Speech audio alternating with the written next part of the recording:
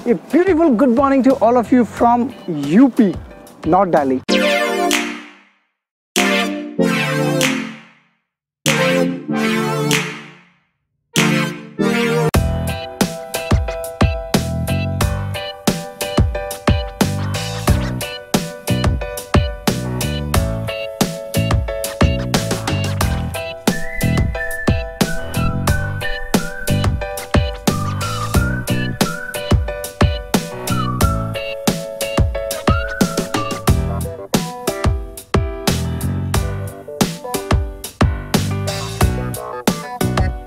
मैं बेसिकली 2 दिन के लिए किसी काम से बाहर आया हूँ। Basically this is a family function और पूरी फैमिली के साथ हूँ बेसिकली। और अप्रोक्स मेरे घर से ये करीबन 250 किलोमीटर के आसपास है। राइट नाउ मैं 100 किलोमीटर्स कवर अप कर चुका हूँ एंड अभी आधा रास्ता बाकी है। और फ़िलहाल मैं रुका हूँ यहाँ पर चोटी वाला रेस्टोरेंट पे। करीबन 100 किलोमीटर कंप्लीट करने के बाद सुबह विदाउट ब्रेकफास्ट किए जब आप निकलते हो तो भूख तो लगती है। तो भैया कुछ चाय शाय और पराठे तो बनते हैं जब इतनी दूर आए हैं।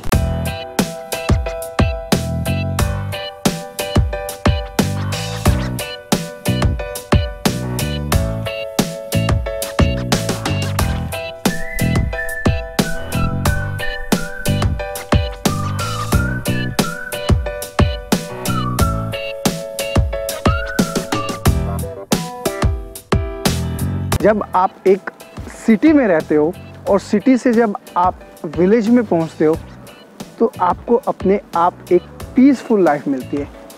2 दिन पीसफुल लाइफ शहर की भाग दौड़ से बहुत दूर।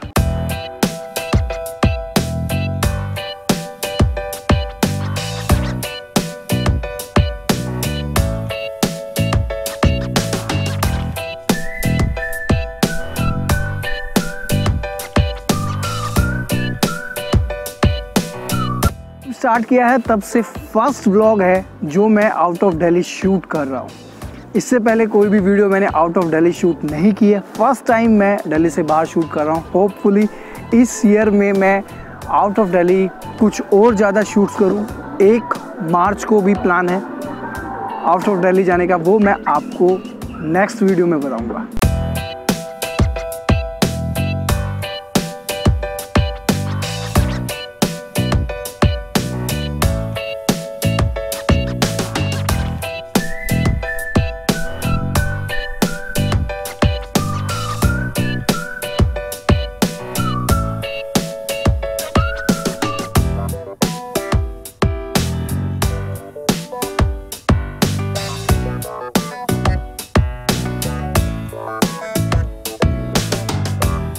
जब आप यूपी में करीबन 100 से 150 किलोमीटर अंदर की तरफ निकल जाते हैं तो आपको दोनों साइड सिर्फ एक चीज़ देखने को मिलती है। सबसे ज़्यादा जो वहाँ पर खेती की जाती है वो की जाती है गन्ने की। यकीन नहीं आता? आप खुद ही देख लो।